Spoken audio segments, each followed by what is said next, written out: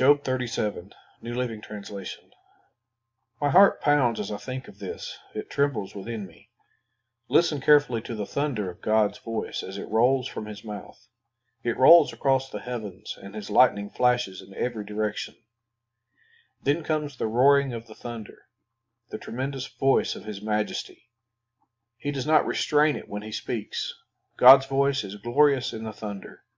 We can't even imagine the greatness of his power. He directs the snow to fall on the earth and tells the rain to pour down. Then everyone stops working so they can watch his power. The wild animals take cover and stay inside their dens. The stormy wind comes from its chamber, and the driving winds bring the cold. God's breath sends the ice, freezing wide expanses of water. He loads the clouds with moisture, and they flash with his lightning. The clouds churn about at his direction. They do whatever he commands throughout the earth.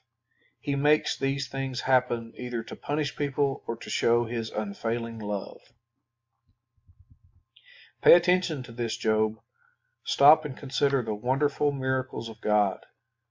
Do you know how God controls the storm and causes the lightning to flash from his clouds? Do you understand how he moves the clouds with wonderful perfection and skill? When you are sweltering in your clothes and the south wind dies down and everything is still, he makes the skies reflect the heat like a bronze mirror. Can you do that? So teach the rest of us what to say to God. We are too ignorant to make our own arguments. Should God be notified that I want to speak? Can people even speak when they are confused?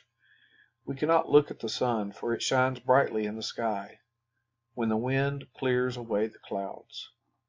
So also golden splendor comes from the mountain of God. He is clothed in dazzling splendor. We cannot imagine the power of the Almighty, but even though he is just and righteous, he does not destroy us.